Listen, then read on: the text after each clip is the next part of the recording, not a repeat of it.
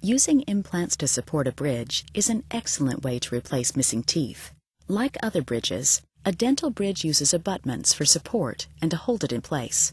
Dental implants are small titanium cylinders that are surgically inserted into the bone of the jaw to replace the roots of missing teeth.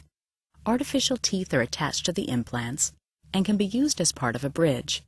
Placing a bridge after teeth have been lost can prevent a chain reaction of problems that could affect your entire mouth. Teeth need each other for support. When a tooth is lost, the biting forces change on the teeth next to the space, and they shift. When a tooth no longer has anything to chew against, it begins to extrude out of the socket. You can eventually end up losing it too. When your bite is slightly off, it's common that one tooth may hit sooner than the rest. This causes undue stress on the involved teeth, and they begin to flex. It is this continual flexing and stress over time that causes the enamel to separate from the inner dentin layer, forming the familiar-looking notch that we call abfraction. As your bite changes, it gets harder and harder to chew your food, and you may get damage to your jaw joint, the TMJ.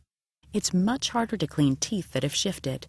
Harmful plaque and tartar collect in these new hard-to-reach places, causing cavities and the permanent bone loss that comes with gum disease. A partial denture is another way to solve the problem of missing teeth, but there are several advantages to an implant-supported bridge.